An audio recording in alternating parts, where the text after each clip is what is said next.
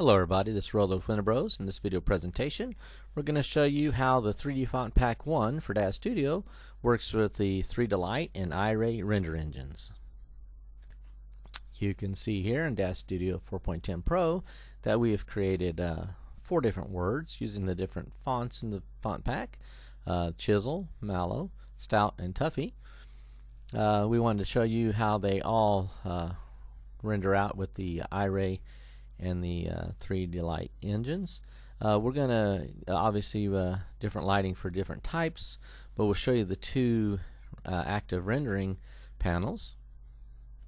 On the left here you can see the 3Delight render, and on the right you can see the Iray render. These are actual live panels from Daz Studio. You can see we move them around here on the screen.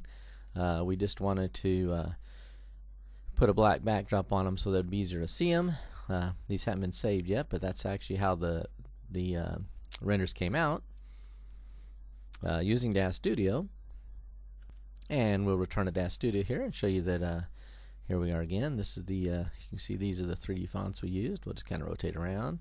So you can create different words, phrases, whatever, using this 3D font pack in Daz Studio. We hope it piqued your interest.